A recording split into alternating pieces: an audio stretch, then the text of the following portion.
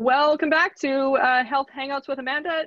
This is today's edition is with Petra DeBow, and this process here, what we're trying to do is release a video every single day to spread strength, hope, and love to people who don't know how to ask for help or they're struggling. We do know that people are struggling in a variety of different ways, and so what we're attempting to do here is to just connect with other people in various communities across Canada and see what they're doing, see how they're affected. And so Petra comes to us today from a friend of hers who told her about the videos. And I've never met Petra. I've heard a little bit about her, but yeah, so Petra, welcome. Thank you. Because I don't know a lot about you, I'd love for you to just introduce yourself and share like what you do for work, who you are. If you want to share where you live, that's fine. And then I'm just going to jump in with a bunch of questions. All right.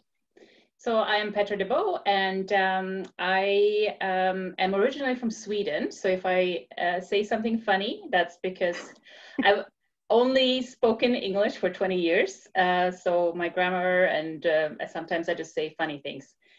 And I like to be made fun of for that too. So I'm totally okay with that. Oh, we may have some fun then. Yeah, that's great. You have a good sense of humor then. Yeah. I live in Lethbridge and I work in the social services field, I guess. Yeah. Yeah, wonderful. So why don't we start then with, well, I'll start by saying thank you for volunteering your time to be here today. It's a great thing when someone steps up and they're willing to put themselves out there, right?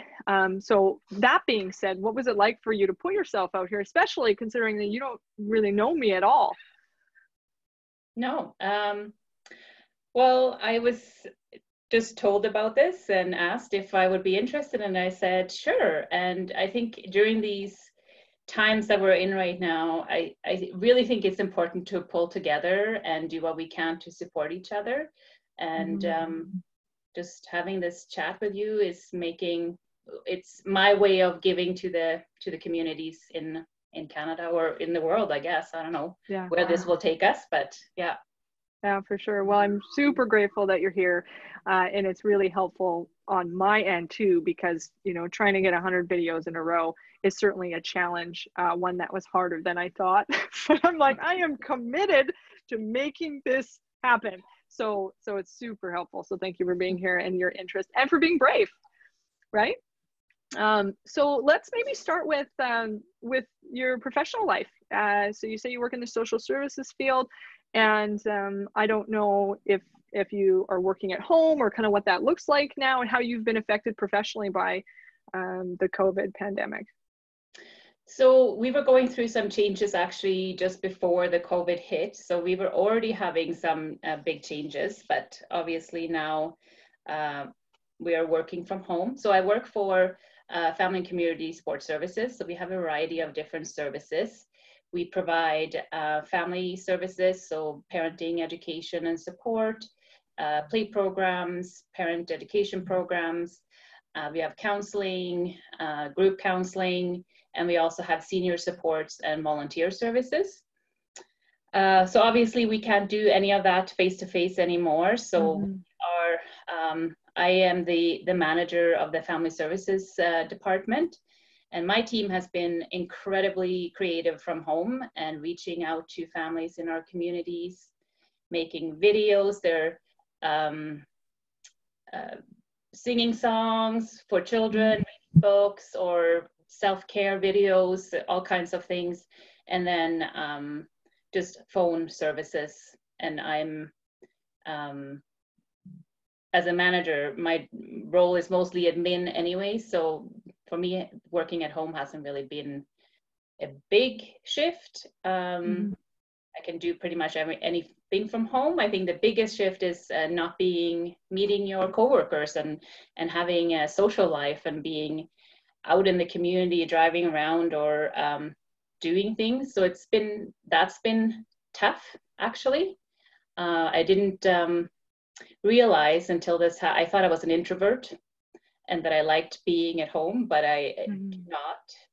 I like to be out and socialize and meet my coworkers and being out in the community and meeting friends and all that. So that it's been the first 2 weeks, I have to admit, it was really, really hard not having my routine and going to work and yeah, that kind of things. So after the first 2 weeks, so now we're in week 4, I guess. Well, I guess I'm not entirely sure when you came home, because I'm in week 4 or 5 now. I think I'm on week 7, actually. Oh wow, okay. Yeah, I'm trying to look. Yeah, 6 for sure. Okay, and so you said the first 2 weeks were really tough, and then what changed for the third week?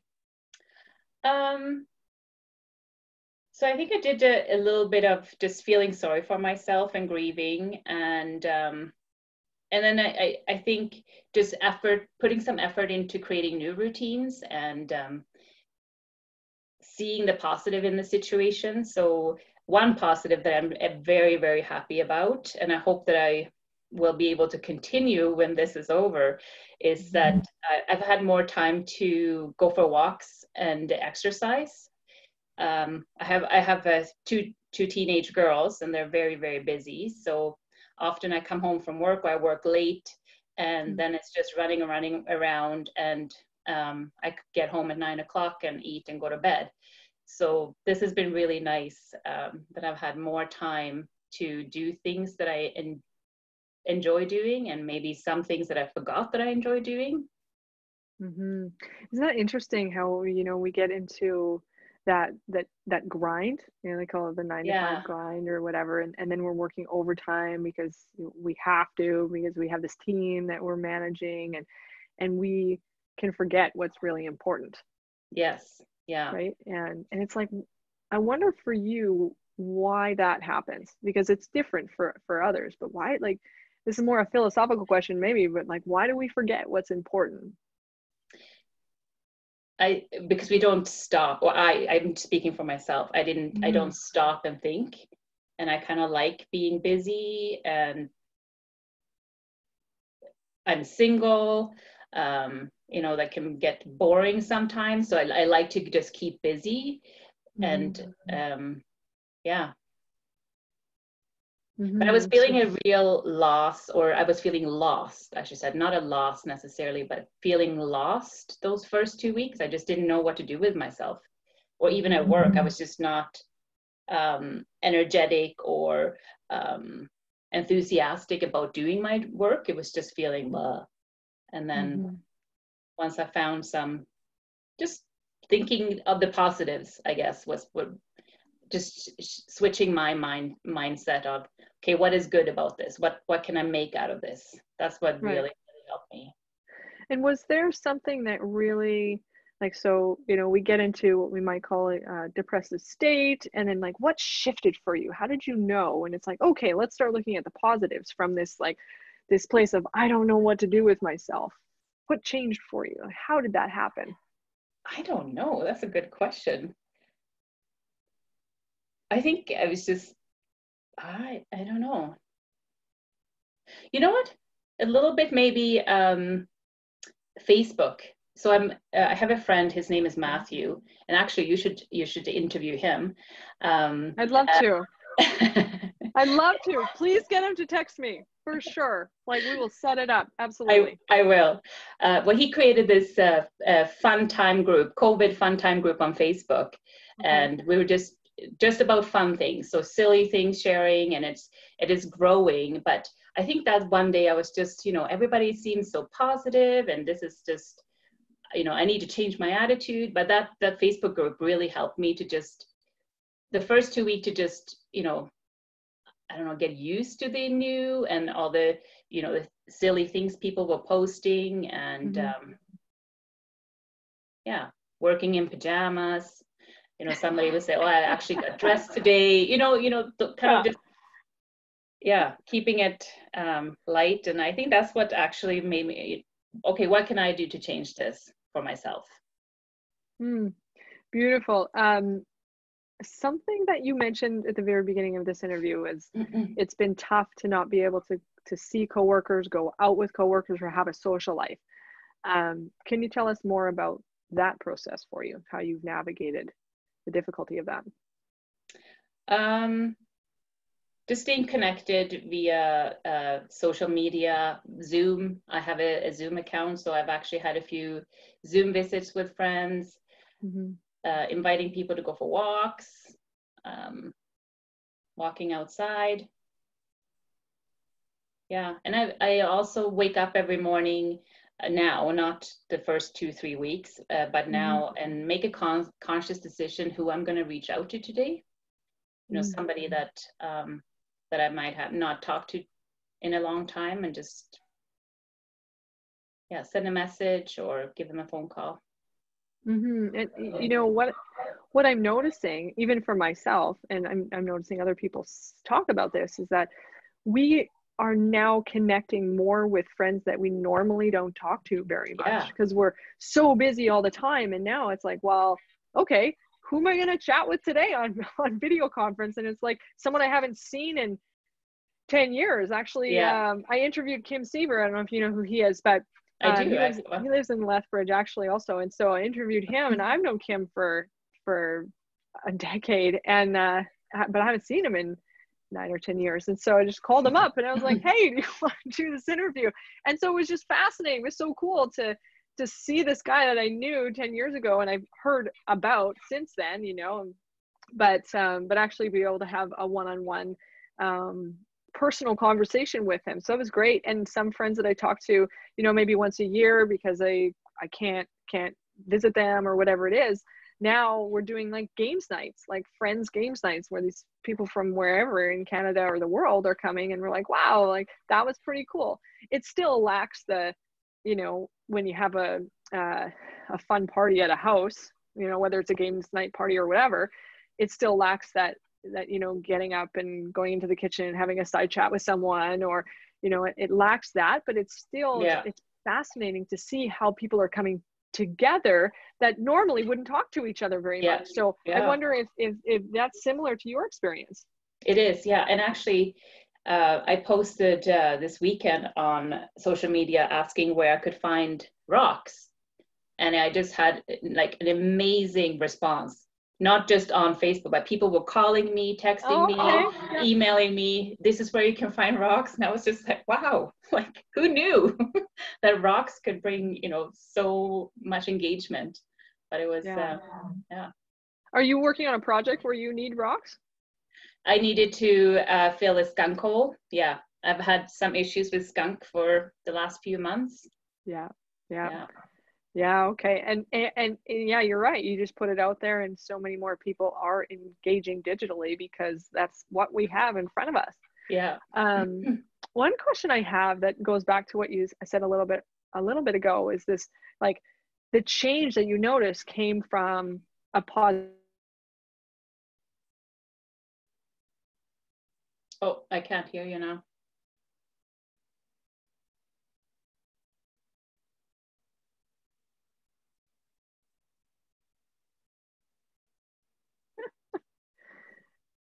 How about now? Yeah, there we go. Now? that might happen once or twice in this interview. But, you know, you were, as a Facebook user or a social media user, how do you navigate the other side? Because we have a bunch of stuff on Facebook and Instagram also that's like this is.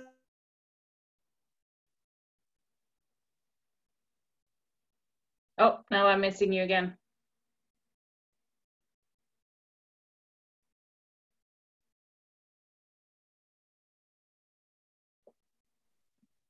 Just give it another 5 seconds and it'll come back. Oh, there it is. There it is. So I missed some of that what you said there. Sorry. No, that's okay. I'm gonna try. We might want to try and like turn our video off to see if it'll catch up. If you do lose me like that, we can try that. Sometimes that works. Yeah, as a social media user, how do you navigate the other side when you have a lot of stuff that's being posted that's scary for a lot of people, right? Like there's, you know, in the news, and it's like a lot of doom and gloom. So we have all the really positive, and then we have the doom and gloom. And how do you work between those two things, or do you read the doom and gloom? What's that like for you? I'm actually really good at deflecting or ignoring. I don't know what the word is. not paying attention to things that I don't want to see. But to be honest with you, I don't have a lot of that. And if there is something that bothers me, I usually unfollow it, so it's not in my face. And I think actually that's really important, and it's something that I've learned to do, that things that bother me, just take a distance, and or unfollow. That's what I do. But I also am a type of person that I can just glance over it and it's not bothering me. Do you find that there's any value in the newscasts that you do see on Facebook or on TV or whatever? Like, is there, some people have said to me, well, 1 hour a day, like I'll look at the news, and the other 23 hours, that's my boundary, like I can't, because it's too hard for me. Do you have any boundaries around that for listening to the news and keeping up to date on what's happening? Yes, I do. I listen to like once a day for sure, but my schedule is not always the same, but I try to listen to the news in the morning. And then, or at 6 o'clock, that's kind of my routine, but that's it. I really try to not bog myself down with that. Yeah. I'm just, I'm gonna have to turn off my virus scanner because I'm just mindful that it might lag us further. So I turn it off and then it turns itself back on. Stop it. I think it's good. Anything else that pops up, I'm like, off. But see, there it goes again. Oh my goodness, just does not want to stop. So, I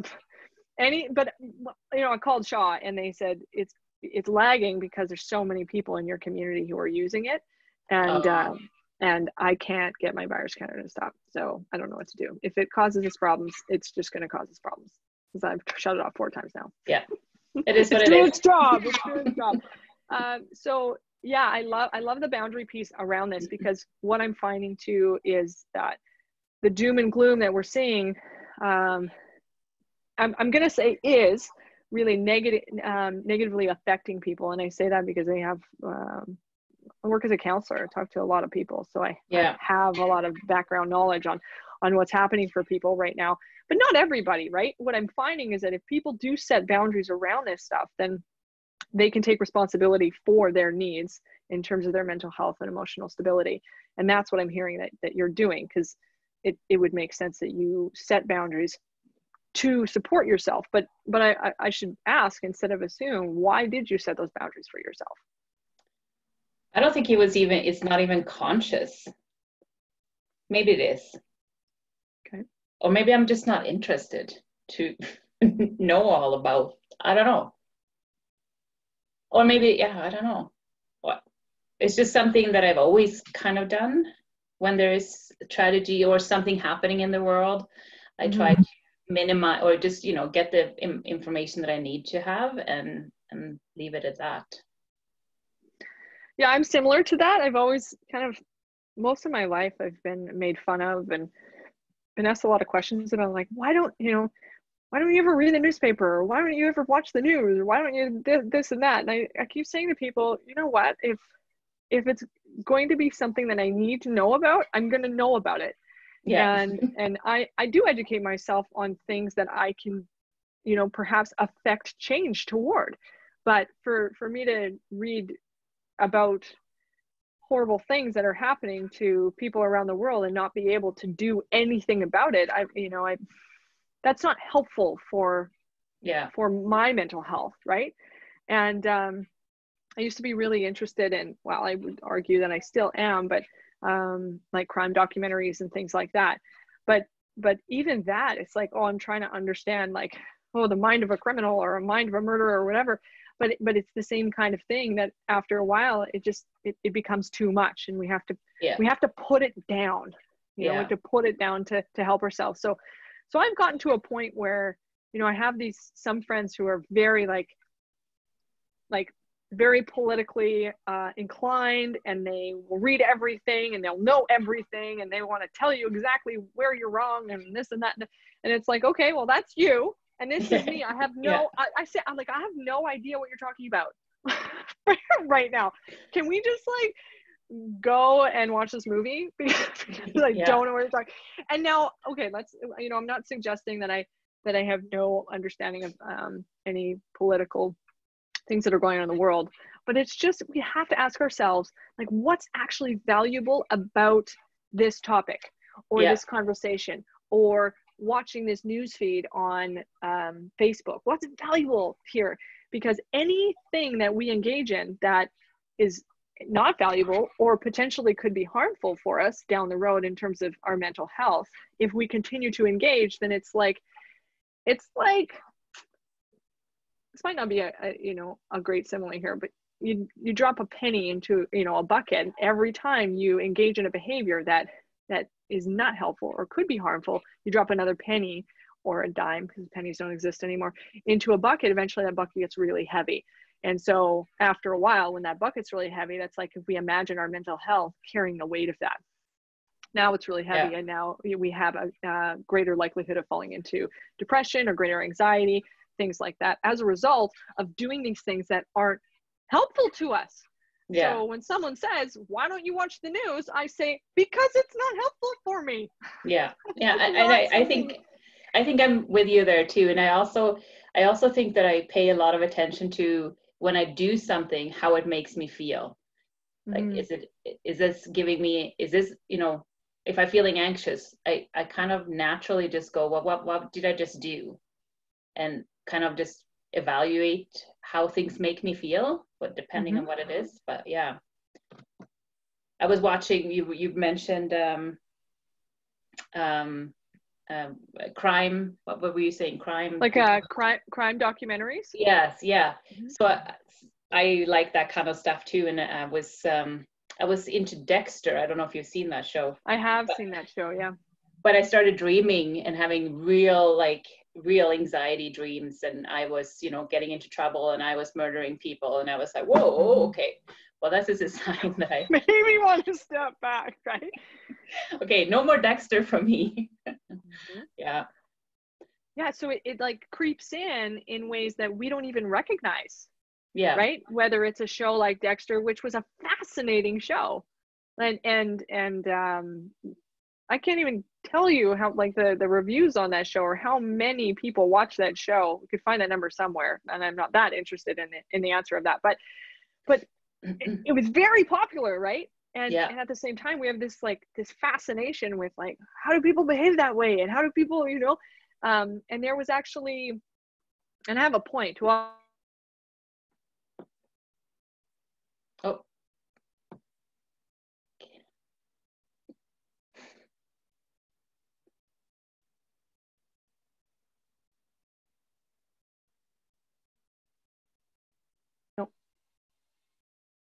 Yeah, I can hear you now. How about now? Yeah. Yeah.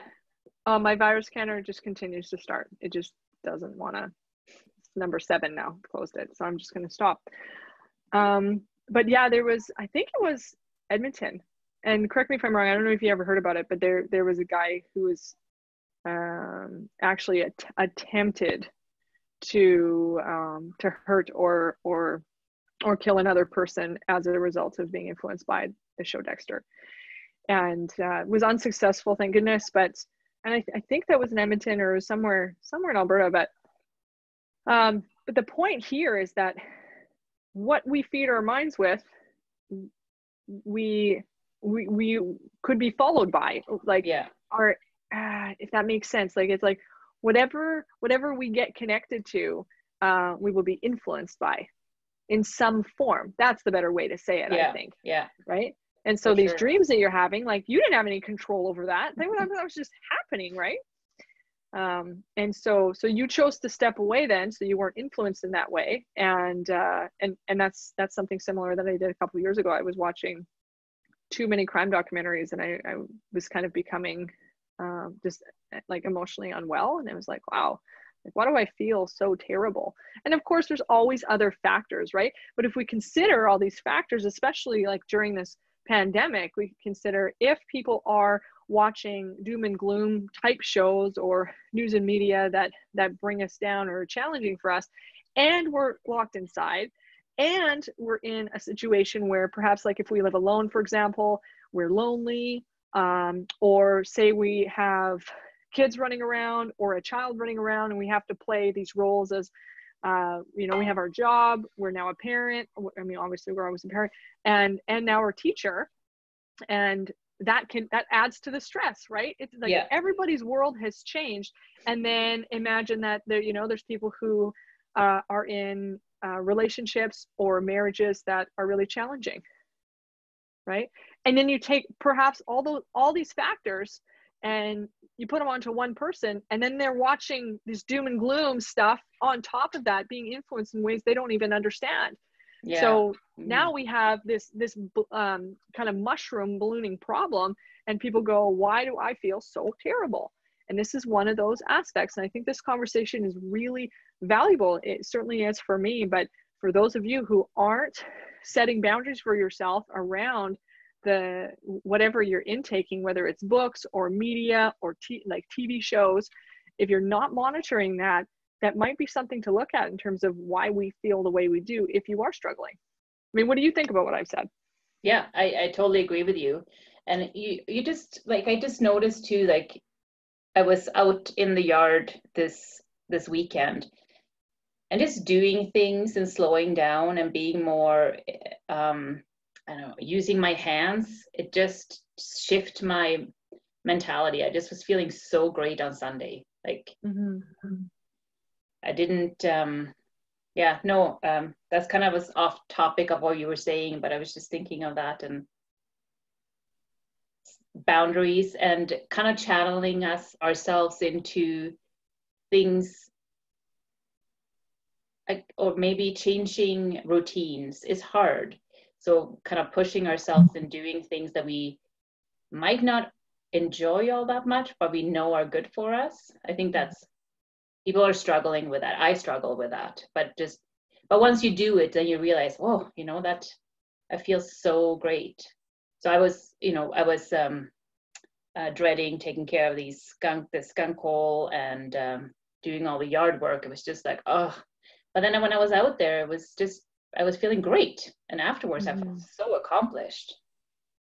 Yeah. It's like the first step, like that's the hardest part, right? Yeah.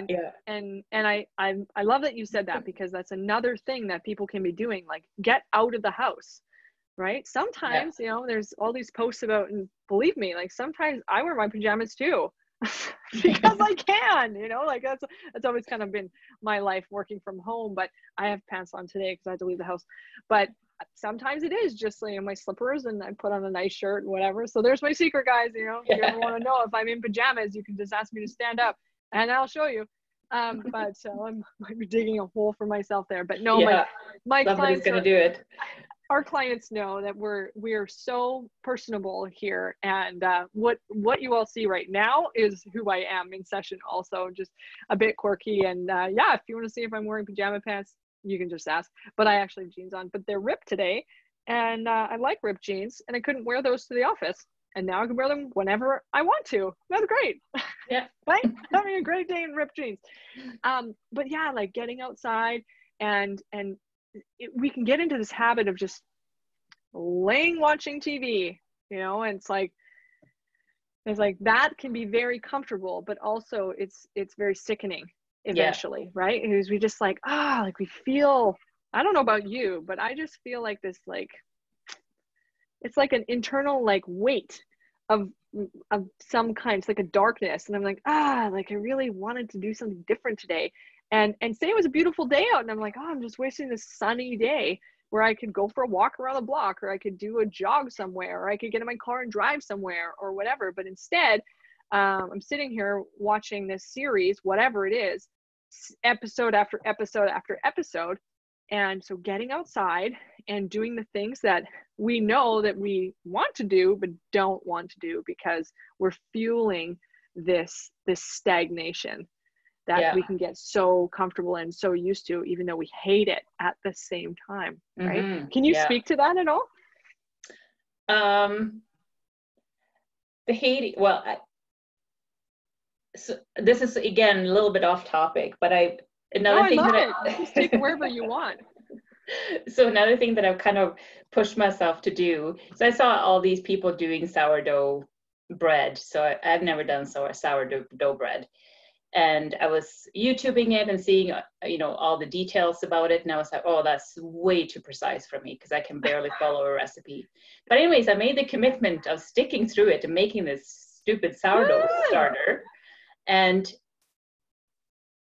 yeah, and in the beginning I was like, oh, I have to measure and this and I have to, but now I'm actually in love with my little sourdough starter because I've spent so much time and energy on this. And it was, totally something I would never do prior to the COVID because I wouldn't have time to do that. But that focus on that little item every day has been, I don't know if that was even remotely related to what you were saying. It's awesome. It's totally connected because what you're doing is you're not allowing yourself to stagnate. Yeah. Right? Because in your understanding of like, you're in mental health, right? And you run a team and you like, it's important, like I'm biased, but it's important work that we do. And what happens when we stagnate? Right? Like we become depressed. We're not as productive. We can't show up. We don't know how to actually step up and be there for ourselves or be there for anybody else. We become sometimes paranoid or have heightened paranoia about things. And then we fuel that by not changing the pattern. Right? And so like going outside and doing these tasks around the yard, and you said you felt great after. I did, yeah. Right? That's amazing. And then the sourdough thing, like had this pandemic not happened, I know it's like, it's a one thing. It might not be significant at the time to you, or it might not be significant to some other people, but it's like that one thing never would have happened. I don't think. No. Would you have learned how to do sourdough bread if you weren't stuck at home? No, I wouldn't have. No. Right. And now you love it. And that's awesome. That's the great thing. So it's like, yes, there's this black cloud looming over us, and we have, a lot of things to worry about, but we also have a lot of things to be, and I don't mean to sound cliche, but we have a lot of things to be grateful for too. The other day I guess it was maybe a couple weeks ago, I was running a group. We do these emergency support groups also. So running this group, and somebody in the group was saying like, you can learn how to cook online. You can, you can do anything. You can do all kinds of things. Like you can learn Spanish, you can learn dancing, you can everything is free right now. So you just looked up a recipe and you're like, well, I have the time to try this out. And now you found something that actually is like it's working. So the likelihood of you engaging in that, recipe or whatever in the future is higher now because you've overcome that first step. Yeah. Yeah. Right. And that's fantastic. So I guess my next question is where do you get stuck? So, and what I'm hearing, Petra, from you is that you're like, okay, how do we stay positive? And like, I have these boundaries around Facebook and I think I'm doing really well for myself, and I'm pushing myself to get outside and do different things and change my routine. And that sounds all really wonderful, but there are some people who likely are going to watch this video and say, well, how do I get unstuck? If they are stuck, if they're in the spiral of like watching Netflix all day and they're getting depressed, what would be your advice for those people? So I've had those moments where I just laying in bed and I don't want to get out, and I kind of set a time limit for myself. That's usually what I do. Okay, I'm just going to really enjoy laying here in bed, because I think that's too. It's like sometimes when we do something that's, you were using the word stagnant, we stop actually enjoying that too. It's not giving us any, positive feelings. Anyways, by giving myself that a time and say, okay, in 20 minutes, I'm going to get up and I'm going to go and empty the dishwasher. And once you get going, that's usually me anyways. Once I get going, then I see all kinds of other things. and this sounds maybe cliche, but I really work well with to-do lists. Mm-hmm. So I set goals for myself. So this is what I want to accomplish today. So I'm waking up, maybe feeling down, and having that list to refer back to kind of gets me going. But that works for me. That might not work for everybody, because some people could get, pissed off at the list. Sorry. Mm-hmm. No, that's okay. That's okay. Yeah. And so it's really like setting boundaries for yourself and saying like, this is who I want to be today. And this is what I'm going to do today to be that person that I want to be. I'm hearing that it sounds like you're saying this is how to have integrity for self, right? To self, accountability to self, and doing what we say we're going to do for self. Yeah. Right. Yeah. So I was going to ask another question. It's like forgetting your locker combination when you're in high school and you like open it all the time. It's like that just happened to me. It just happened to me. So yeah, the getting stuck piece, and then stepping out, and you said the to-do list piece, and I think that's super valuable. Oh, I remember now. The to-do list is super valuable. I have a sheet of paper right here that's got scribbles all over it, and then once I scratch out stuff that I've done, I put an X through it and I flip the page over, and that's how I manage my to-do list. One thing that I've done for myself in setting boundaries is like limiting how many shows I watch. And further from that, like I really like to finish a show. And then when I go to start another show, it's not halfway through. And so I had a bit of a particularity is really what that is. And like, oh, okay, so I'll stay up like extra late to like finish the other half an hour of the show, even if I'm exhausted, so I can start a new show next time. And I'm just like, let go of that. So any of these particularities that I might be hanging on to a little bit, I needed to let them go and be like, well, if I'm tired right now, then I'm just going to go to sleep, and I'm not going to like binge watch this show when I need to be doing something else like sleeping. Yeah. Or if I'm having lunch and I'm watching my show because I enjoy doing that, then when lunch is over, it's not, let's continue to binge watch this show all afternoon, because I could. Yeah, I could, but I also could be coming into this office and sitting down and saying, okay, who do I need to call? What things do I need to do? How many emails do I have to answer? And in the first 14 days of having to be isolated at home, I did a lot of TV watching. And now it's like, okay, so I'm eating lunch and I'll watch 30 minutes or, sometimes it's less than that of a show, and then I close the computer and it's like, okay, this is done. When I open this, I'll start off from where I left off, and it doesn't actually matter whether it's the start of the show or the middle of the show, because it's all one big story, right? So I think that setting boundaries for ourselves and having integrity in terms of what we say we're going to do, we follow through with, even though it has nothing to do with anybody else. Yeah. This is about us and our sanity and our mental health. But also I think it's like being able to, so the integrity piece, but being able to limit, right? So that's like setting a boundary, but it's the getting started piece that's the hardest. And I wonder for you, why you think that is for people. You can speak for yourself, of course, why getting started is the hardest. I don't know. It's just that, again, maybe we forget that we like it, or we forget what it feels like. And it's just that, you're so comfy in your pajamas. So I don't know, putting something else on to go out and do that, or to, maybe that's the big step. I don't know. And go ahead. Yeah, I remember when I was staying at home with my young children, and I stayed home for a little too long, and I started, like everything started to become a big project. Just going to the bank became this like, that's what I have to do this week. But it became so big that it was because I wasn't doing those things regularly, or I'm not explaining it very well. But yeah, everything that was not in my day-to-day life, you know, making Mm-hmm. lunch, breakfast, and dinner to my children, and playing with them, and that, or taking to their things, then anything outside of that became a chore or a big deal. So it was almost like I had to prep myself for doing it. And I remember feeling once I did it, it was just like, oh, well, that wasn't so bad. That went quick. I can do that again.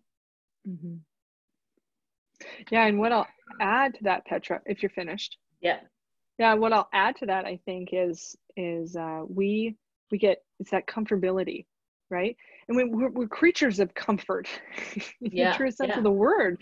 So if we are, you know, we find comfort or instant gratification in staying in our pajamas and watching TV all day or whatever it is, then the next day our brains go, oh, well, that was really great. Like, I want to do that again. And I can, because I don't have to go to work, or I don't have to, you know, whatever. And then it becomes like this norm.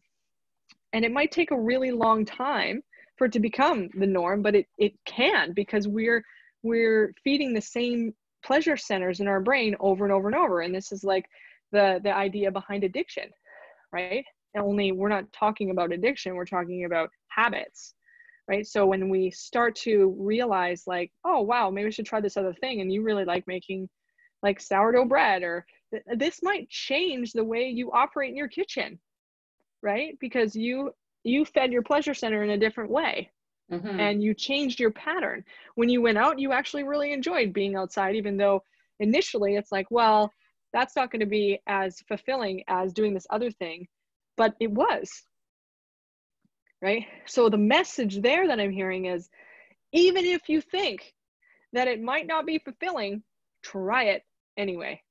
Yeah. Yeah. Right. So Try that's it. Yeah. really, that's just try it, and you might be surprised.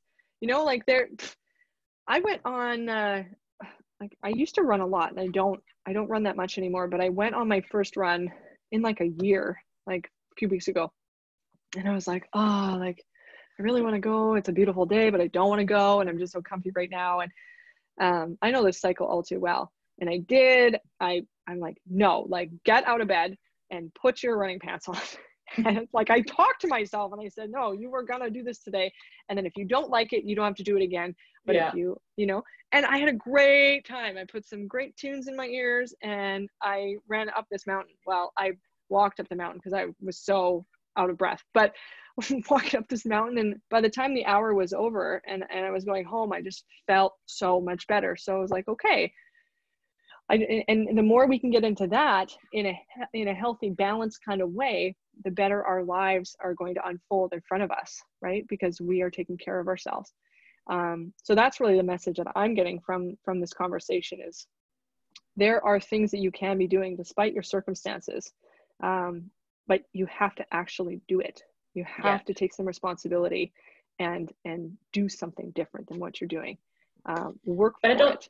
I don't think it has to be big though. I think sometimes too, we set too high of goals for ourselves. So with I'm going to go back to my to-do list. Sometimes I make a to-do list that's just so not even, you know, no way I will be able to do that all. Mm-hmm. And so kind of starting small, like just little things. Can you give us some, I agree. Can you give some examples for the people who are watching? Well, just simple things. Today I'm going to empty the dishwasher, like very simple. Or maybe you have a big mountain of laundry, but just doing one load. Washing and folding one load. That's all you have to do today.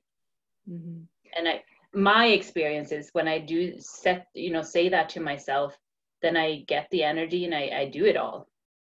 But having the expectation of doing it all seems overwhelming. So if you say, okay, I'm just going to do one load and fold, then once you get going, it's not that hard.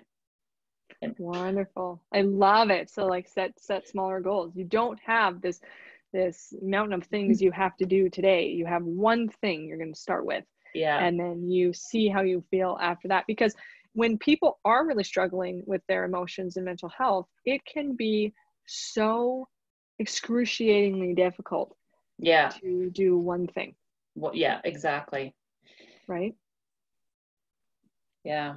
And that's the kind of the advice we give parents too when they're struggling with disobedient children or just struggling with parenting.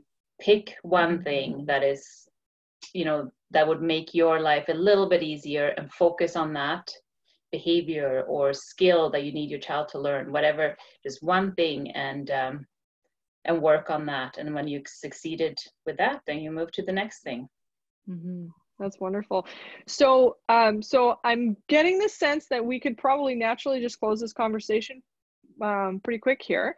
Okay. But I am interested in if you could tie in a bow some advice for people who are struggling based on what you've talked about today. What's the, because some people aren't going to listen to the whole interview. They're just going to go to the end and like.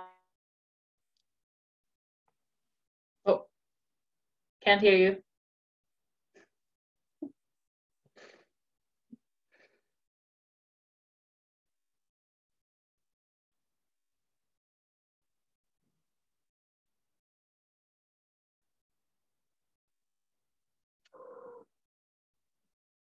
Nothing How about yet. now? Yeah, no. Yeah!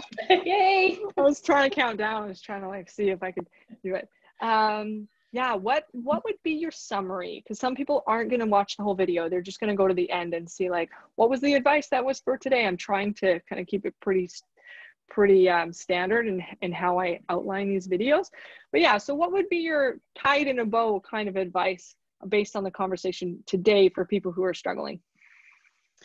So I don't even remember everything we talked about because my memory is not that great. But and I don't even, so my number one thing, actually, I don't even know if I said it, but would be, don't be afraid to reach out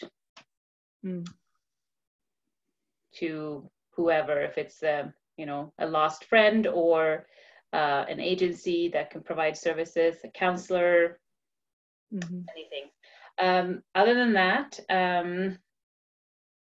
do one thing. Set a goal for yourself. Do one thing today, even if it's just getting out of your pajamas. Yeah, and even if you don't want to do it, do it anyway.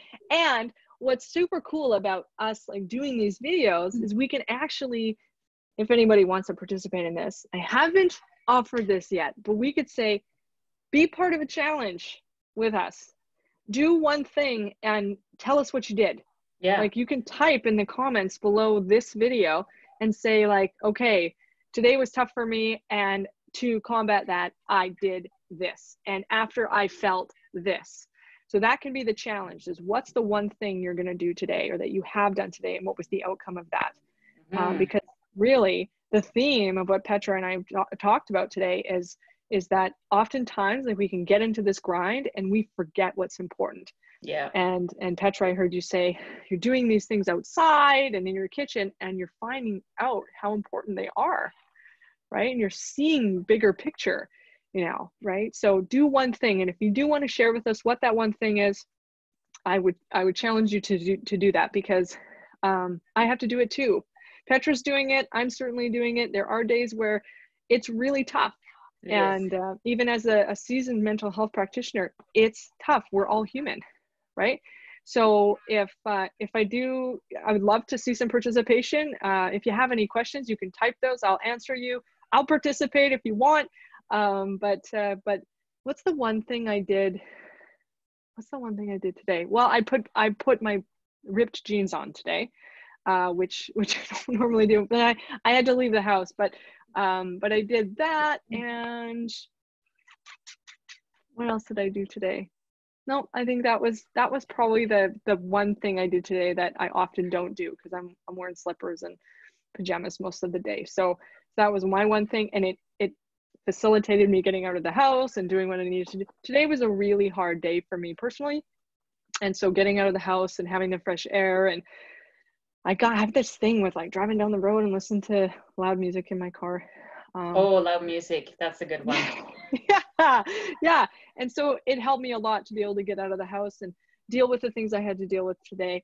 But ultimately coming home and then seeing a few clients and then having this interview and have one more, you know, I'm just gonna a meet and greet with somebody after this, and then going to have dinner and likely watch a show, because I've been integral throughout the day and done what I plan to do today, and I'm gonna allow myself to relax and watch a show and then have a good night's sleep and get up at a decent time in the morning. So it's having that schedule is something else, Petra, that you talked about, and the importance of boundaries and you know, engaging in things that will be helpful for us instead of, you know, harmful or stagnating for us. So I really pay attention to the feeling, how it makes you feel. Pay attention to the feeling when you do that one thing. Yeah, watch it. And some people are really afraid of the feeling piece, right? But when you say pay attention to the feeling, what do you want? What would you recommend they do with that?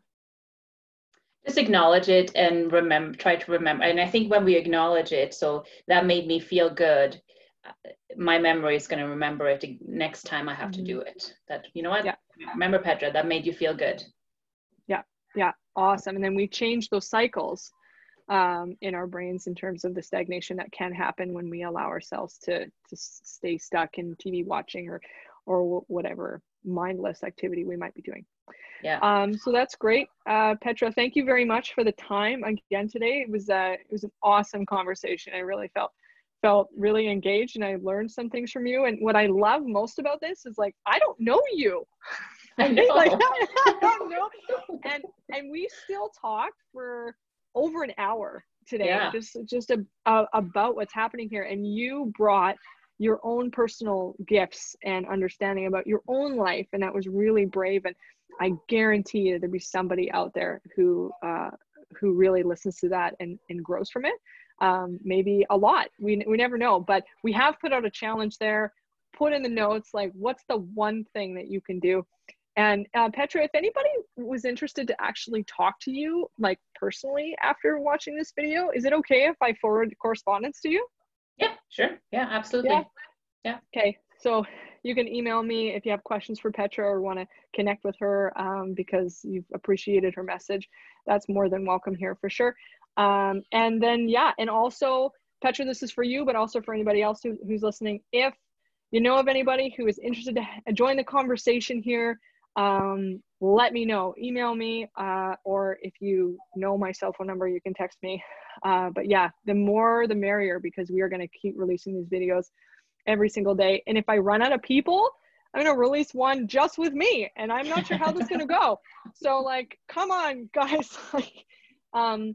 So I would love to hear from people. And then usually videos are posted about a week later after they're recorded. So Petra, it's been really great to meet you, and you never know, maybe we'll talk again at some point. Oh, and there's the cat, and that's a super common thing that happens with cats, as many people who are using Zoom or some video conferencing now know, because cats have to be the center of attention, and that is okay. She's mad that I'm not letting her out, so I'm gonna have to go do that. There you go. Cool, Petra. Well, thanks for everything. Thank you. If you need anything, and then the link will be up in the next 7 days at some point. But yeah, perhaps we'll be in touch again. And if not, well, thank you so much. Thank you. All right. Take care. Bye-bye.